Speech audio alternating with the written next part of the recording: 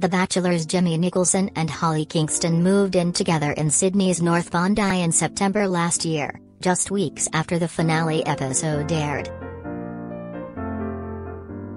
And speaking to Stellar in Summer on Sunday, the couple revealed whether they're ready for an engagement and babies after receiving countless messages from fans. While Holly, 27, said they aren't getting any pressure from family and friends, Jimmy, 32, revealed that they are yet to take the next step in their relationship. "We're not getting any pressure from our families and friends, they've all just been getting to know us as a couple, and coming out of lockdown we were able to finally spend time with our families," Holly told Stellar. Jimmy added with a laugh, "But we do get comments and messages mostly on Instagram, asking when we're going to get engaged or married or have babies, and the answer is not yet." Elsewhere in the interview, Holly described their connection as strong from the start. "It's an unusual lead-in to a relationship, but the connection was strong from the start.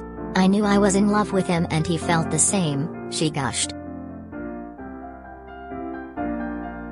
Holly reiterated the same thoughts about not feeling pressure from loved ones to take the next step, during an interview with Body Plus Soul last month.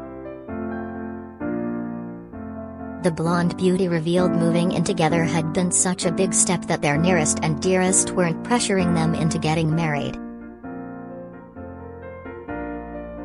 "I don't feel like people in our life have asked us when we're going to take the next step because it's been such a crazy whirlwind. We've come off reality TV," she said. Holly added that some strangers are surprised to see them still together after finding love on reality TV. "I think people think it's a superficial environment and how can something normal and natural be born out of that? And I think coming out of it people think, oh, wow, you've moved in together, this is amazing," she said.